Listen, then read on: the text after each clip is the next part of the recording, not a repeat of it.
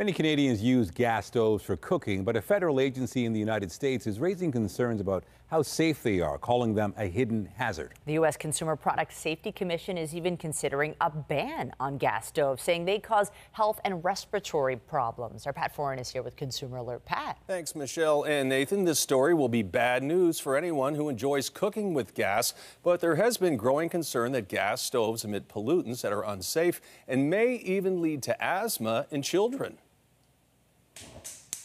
Many chefs enjoy the benefits of cooking with gas, the instant heat, the ease of temperature control, and burners great for searing or simmering. But what you can't see might actually harm you.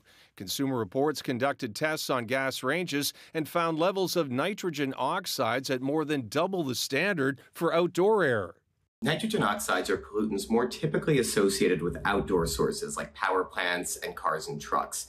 But new studies suggest that gas ranges can actually produce these emissions inside your home. Studies have shown that natural gas stoves emit pollutants such as nitrogen dioxide, carbon monoxide, and fine particulate matter. The gases can worsen asthma and other lung diseases, and one study found that more than 12% of current childhood asthma cases in the U.S. can be attributed to gas stove use. The U.S. Consumer Product Safety Commission called gas stoves a hidden hazard and said a ban is an option that's on the table. Hearing the word ban was very alarming.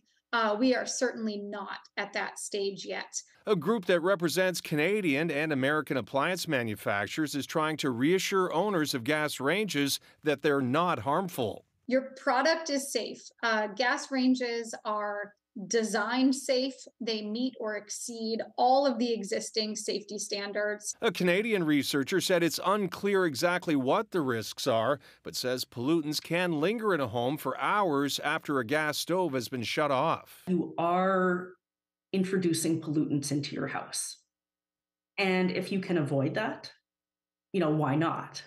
Manufacturers and researchers agree that if you use a gas range, create as much ventilation as possible. A range hood should be used while you're cooking, and if you don't have one, open a window or use a fan to help the gases dissipate. And if you're shopping for a new stove, you may also want to consider an electric or induction model. Both have improved greatly. And the Canadian Gas Association also told CTV News today the use of a range hood can help reduce airborne emissions by 80%, and that other studies have shown cooking with natural gas is safe. On your side, I'm Pat Foran. If you have a consumer story idea, email us at alert@ctv.ca.